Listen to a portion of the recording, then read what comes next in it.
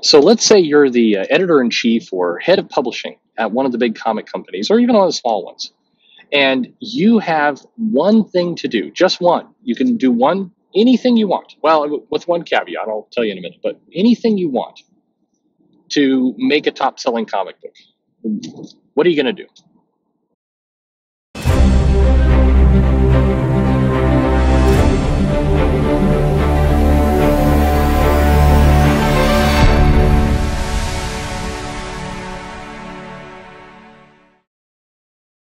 Hey everybody, this is Perch. This is idea time, and I'll give you a couple of mine, but I'm interested in what you have to say.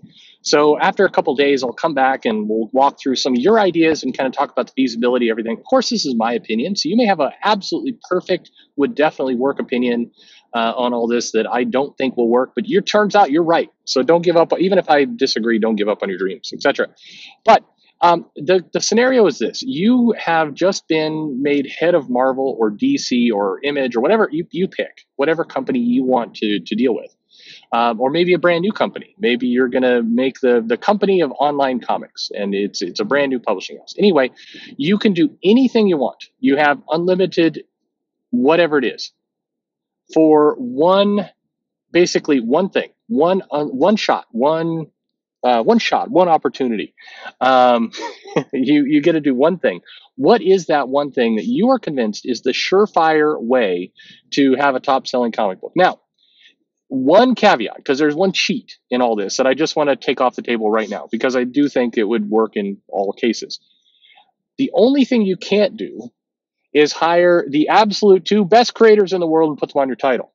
So, for example, say, I'm going to take, Chris Claremont, John Byrne, we're going to put them on X-Men, and then I'm going to sit back and watch the money roll in. No, a little bit harder than that. So I don't mind if you want to fantasy pick certain things you want to do with creators, or how you're going to pay them, or how you're going to put them on books, or that kind of stuff. I don't mind any of that.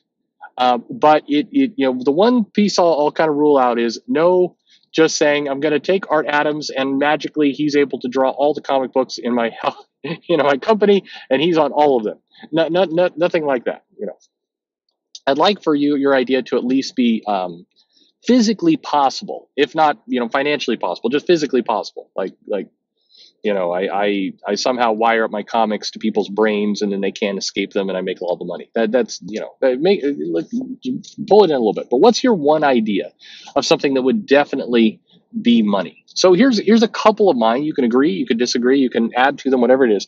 One thing, and I'll give one for big companies, one for small independent companies. So for big companies, I think to just simply market basically reveal your hand a little bit to your audience and say, for the next year, we are going to make a core, pick the 10 titles, core, Spider-Man book, Captain America book, X-Men book, Avengers book, Hulk book, etc. And in that time, we're going to bring classic villains to the table. We're going to bring, top artists. I'm not going to pick a specific artist, but just good talent. We're going to invest in it.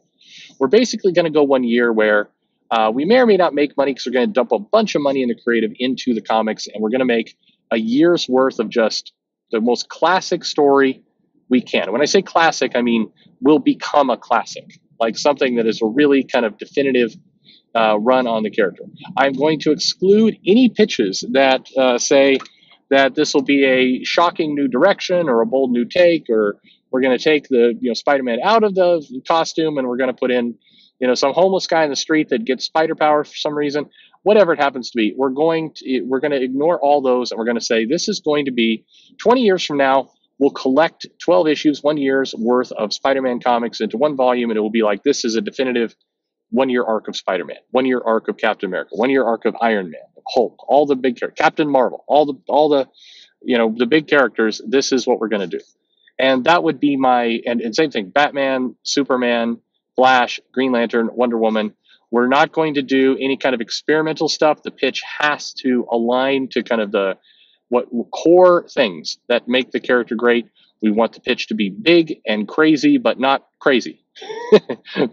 big and adventurous, big and wild, big and interesting, but not insane. Like, I don't want to hear any pitches like, well, we're going to completely turn the multiverse all around, and we're going to create these new supervillains that nobody's heard of, and they're gonna no, just you know, boring old pitch of classic hero, classic character, classic villains, huge threats, some kind of big thing, 12-issue arc, go. That's what I do for the big two. For independents, a little bit different. If I want to like make money as an independent, I would say, all right, I'm going to again kind of communicate to my fans, to my audience, that I'm going to have a book for every major genre. So I'm going to go out and I'm going to commission, let's say, 8 books.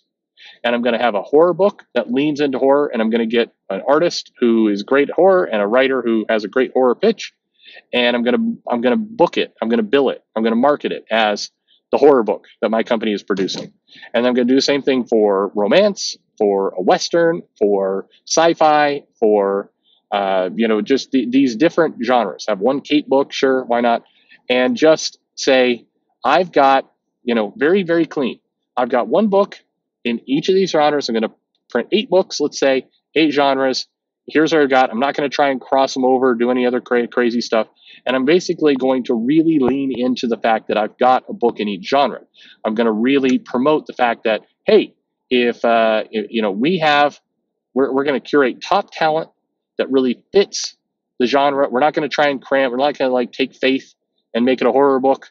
We're going to, it's a new character, new property, whatever else. But we're going to try and commission and make the best damn horror book we can, and the best sci-fi book we can, and the best comedy, and the best, whatever it happens to be. And I'm really going to lean into the genre aspect almost more than the titles at front, to kind of stake out the ground of my company is going to produce a title for every particular interest, or at least these 8 interests.